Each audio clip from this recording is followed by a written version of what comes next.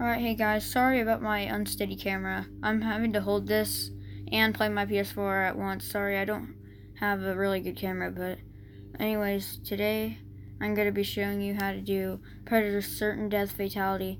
This is actually really hard to do. But as you can see, I just did it actually.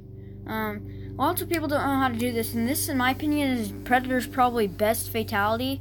I haven't seen his third one yet, but or his stage fatality, but because I have to unlock the those in the crypt. But anyways, I'm gonna be showing you all how to do this. So as you can see right now, I'm in the green. This is actually the hardest part of the whole fatality is the one button that they didn't tell you to press. They told you to press down, right, left, up, which that is right, but they forgot a button before all that. You need to press a button before all that before you even do that. I am, as you can see, right now I'm in close range. See, I'm in the green. The reason I'm in the green spot, and when I go out here I'm in the red, is because they want you to be in the close range for you to be able to do Ghost in Us, which is a close range fatality that he has. Now, this one is mid-ranged. It is not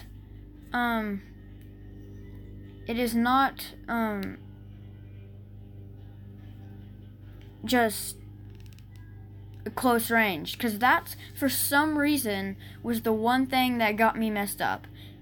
I don't know why, but anyways, what you're supposed to do is, you can press this button while you're in close range, but you have to go, your fatality has to end up in the red. So like, I'm gonna tell you the button now. Are you guys ready for this?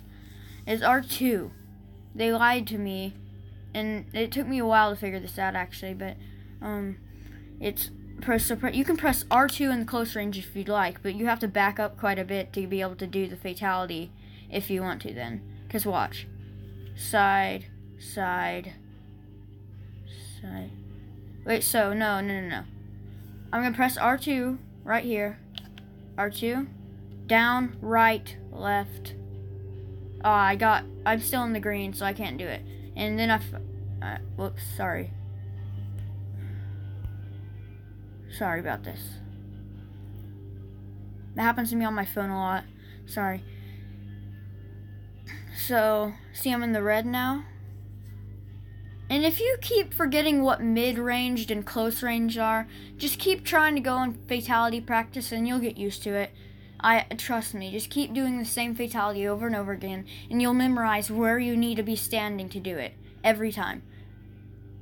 If you saw how good I am at the scorpion fatality, you would believe me, trust me. I do it in like 1 second, and then, yeah. Anyways, so R2, down, right, left, up. There you go. Sorry I took so long to show you guys this, but I just wanted to make sure I could help any of you who don't know like mid-range and all that stuff.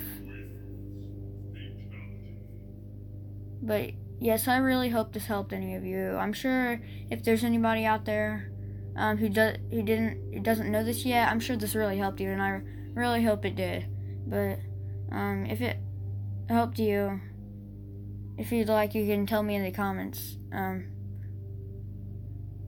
But yes, thanks for watching, and bye everyone.